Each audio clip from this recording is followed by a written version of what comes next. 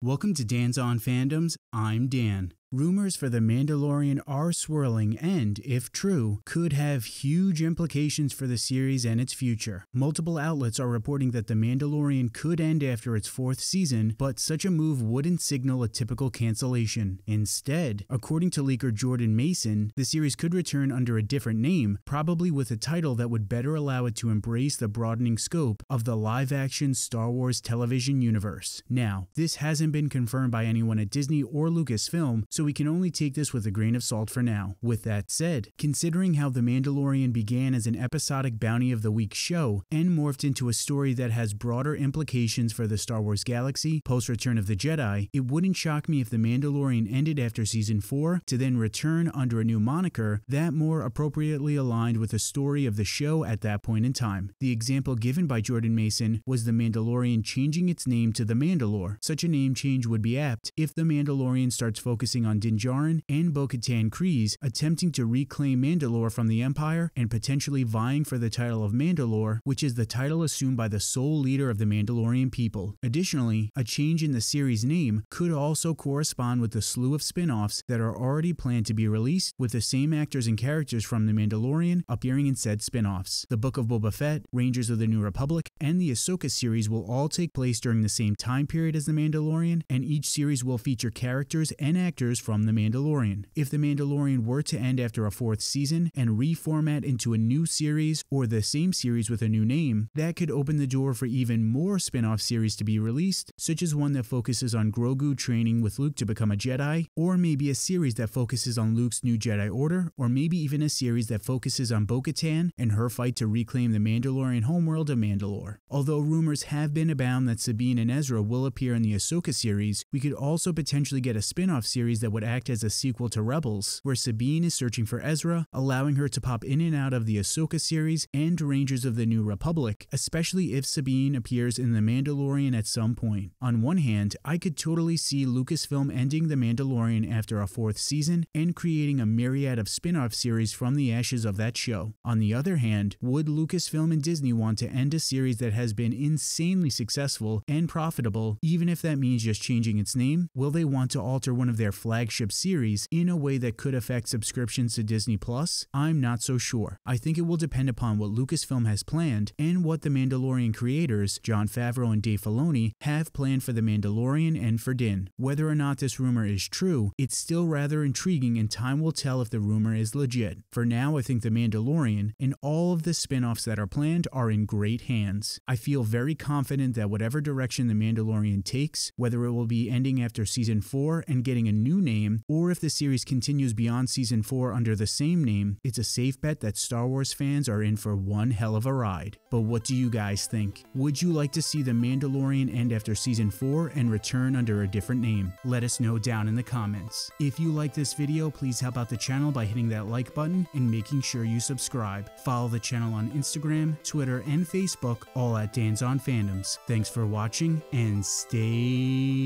nerdy.